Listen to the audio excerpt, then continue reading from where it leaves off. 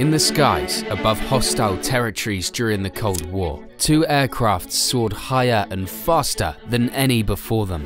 One was slow and steady, relying on altitude and precision, while the other shattered speed barriers, making it nearly untouchable. These planes were the U-2 Dragon Lady and the SR-71 Blackbird, two of the most advanced spy planes ever built. But which one truly reigned supreme? In the 1950s, the world teetered on the edge of nuclear war, and intelligence was the most powerful weapon of all. The US needed eyes in the sky, something that could peer deep into Soviet territory and get out before anyone even knew it was there. Enter the Lockheed U-2, aka the Dragon Lady.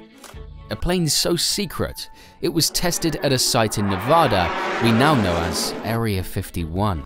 This bird wasn't built for speed. It was built to fly so high that nothing on the ground could touch it. At 70,000 feet, it was like a ghost floating above Soviet radars, snapping high-resolution images of missile sites, nuclear facilities, and anything else the US needed to know.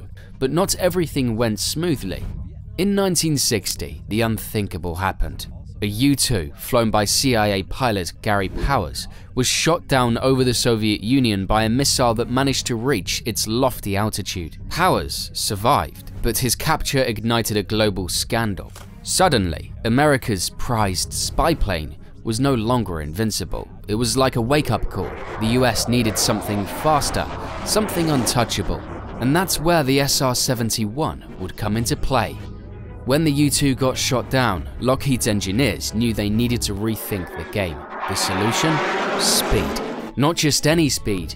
Record-breaking, missile-dodging, the SR-71 cruised at Mach 3.2. That's over 2,200 miles per hour, while soaring 85,000 feet above the Earth. To put that into perspective, this thing could fly from New York to London in under 2 hours. The Blackbird's skin was made almost entirely of titanium to handle the extreme heat generated at such speeds. Heat so intense that the plane expanded mid-flight, leaving visible gaps on the runway that sealed shut as the aircraft soared through the sky.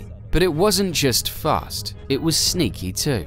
The Blackbird's design, with its long, dark silhouette and special radar-absorbing paint, reduced its radar signature, making it harder to track. But here's the real kicker. If the enemy did spot it and launched a missile, the U-2 and SR-71 were both designed to be the ultimate spy planes. But they couldn't have been more different. It's like comparing a surgeon's scalpel to a sledgehammer. Let's go head-to-head and see where each plane stood out. Altitude versus speed. The U-2's defense was simple. Fly so high, no one could touch it. At 70,000 feet, it was above the clouds, collecting intelligence undisturbed.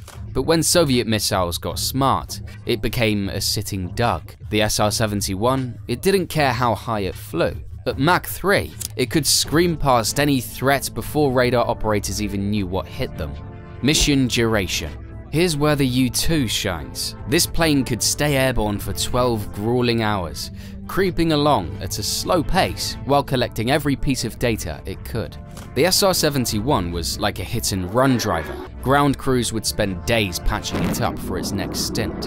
Intelligence gathering. While the SR-71 was a speed demon, the U-2 was a workhorse. Its suite of cameras, sensors, and radars could gather a treasure trove of data, all while hovering high in the sky.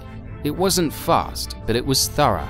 The SR-71, meanwhile, was all about getting in and out as quickly as possible, scooping up whatever data it could in the blink of an eye. Legacy. Here's where things get interesting. The U-2, despite being over 70 years old, is still flying. Upgraded with modern tech, it remains a cornerstone of US intelligence gathering. The SR-71, though, retired in 1998. It was too expensive to maintain, and satellites started taking over its job. But let's be real, no satellites will ever be as cool as the Blackbird. Both the U-2 and SR-71 required a rare breed of pilot, men who weren't just brave, but borderline fearless. U-2 pilots, known as drivers, flew alone at the edge of space in suits that looked more astronaut than aviator. Imagine spending 12 hours in a cramped cockpit, staring down at the Earth, knowing that if something went wrong, help was thousands of miles away. And then there were the SR-71 pilots. These guys weren't just pilots, they were daredevils, flying faster than a bullet. They had to make split-second decisions, knowing that the tiniest mistake could rip their aircraft apart. One famous story involves pilot Brian Shaw, who, during a mission over Libya, had a missile fired at him. His response? Push the throttle past Mach 3.5 and outrun the missile. That's the kind of nerve you needed to fly the Blackbird. Make sure to hit that like button, subscribe for more mind-blowing military content, and tell us in the comments, are you Team Dragon Lady or Team Blackbird? Thanks for watching.